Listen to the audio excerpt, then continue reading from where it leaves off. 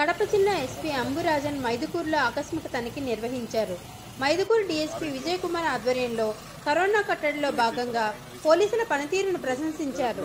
Mydukur red zone నుంచి orange జోన్లోకి రావడంతో హర్షం వ్యక్తం చేశారు.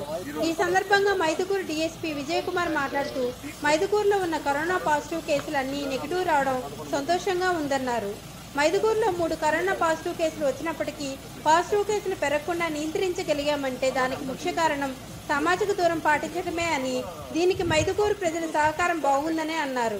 ప్రజలు బయటకు రాకుండా కూరగాయలు, పాలు, నిత్యావసర వస్తువులను వారి ఇళ్ల వద్దకే వచ్చేలా చర్యలు తీసుకున్నామని అన్నారు.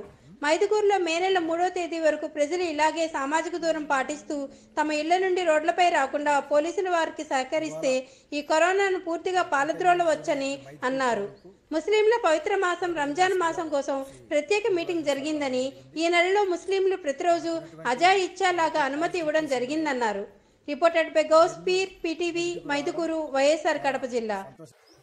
ఇవాళ మన కంటైన్మెంట్ జోన్ అయినటువంటి మైదుకూరు టౌన్కు కడప జిల్లా ఎస్పీ గారు శ్రీ అంబురాజన్ సార్ రావడం జరిగింది. మనకున్నటువంటి ఏవైతే పాజిటివ్ కేసులు ఉన్నాయో ఇవన్నీ నెగిటివ్ రావడం చాలా సంతోషకరమైన విషయము. ఎందుకంటే ముఖ్యంగా ఎస్పీ గారు ఇక్కడ ఉన్నటువంటి ఆల్రెడీ ఈ పాజిటివ్ వచ్చినట్టు మనకు నెగిటివ్ రావడం వల్ల దీన్ని ఆరెంజ్ జోన్లోకి రావడం అనేటువంటిది ఆయన కూడా హర్షాన్ని వ్యక్తపరిచినాడు. అదేవిధంగా ఈ యొక్క దీంట్లో తీసుకునేటువంటి చర్యలు అయితే ఏవైతే ఉన్నాయో మనము ఈ యొక్క కంటైన్మెంట్ జోన్లో మనము సరుకులు అయితేనేమి, వెజిటబుల్స్ అయితేనేమి, అదేవిధంగా నీళ్లు, పాలు, ప్రతి ఒక్కటి మనం డోర్ డెలివరీ ఇవ్వడం. అదేవిధంగా రైతులు కూడా ఇప్పుడు ఫర్టిలైజర్స్ వాళ్ళకు కూడా నిన్న నుంచి మనం పాసులను ఇవ్వడం, వాళ్ళే పోయి రైతు ఇంటికే పోయేసి మనము వాళ్ళకు ఫర్టిలైజర్స్ కూడా ఇచ్చేయడము. ఎస్పీ గారు చాలా దీంట్లో మమ్మల్ని అందరినీ అప్రిషియేట్ చేయడం జరిగింది. ఇదే విధంగా పబ్లిక్ కోఆపరేట్ చేస్తే మే 3 వరకు కోఆపరేట్ చేస్తే మన ఏరియాలో కూడా ఎక్కడ కూడా ఇంకా మరీ అగైన్ పాజిటివ్ కేసు అనేటువంటిది ఎక్కడ కూడా రాదు అనేటువంటిది పూర్తి నమ్మకం ఉంది.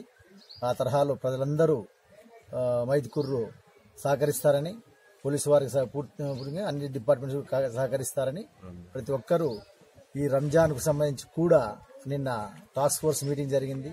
ఆ టాస్క్ ఫోర్స్ అందరూ కూడా ప్రతి ఒక్కరు మాట్లాడడం, వాళ్ళ యొక్క అభిప్రాయాలు తెలియపరచడం, దాంట్లో నమాజ్ ఏదైతే ఉందో ఆజా ఇస్తాము మైక్లో, ఆ టైంలో ఎవరి ఇళ్లలో వాళ్ళు బయటికి రాకుండా నమాజ్ చేసుకొని ఒక్క పొద్దులు వదిలేసి మళ్ళీ పొద్దులు చేసుకొని ఇఫ్తార్కి కూడా వాళ్ళు డోర్ డెలివరీకి మేము ఏదైనా డ్రై ఫ్రూట్స్ కానీ ఇంకేదన్నా కానీ మేము అరేంజ్ చేయడానికి మేము తప్పకుండా కోఆపరేట్ చేస్తాం.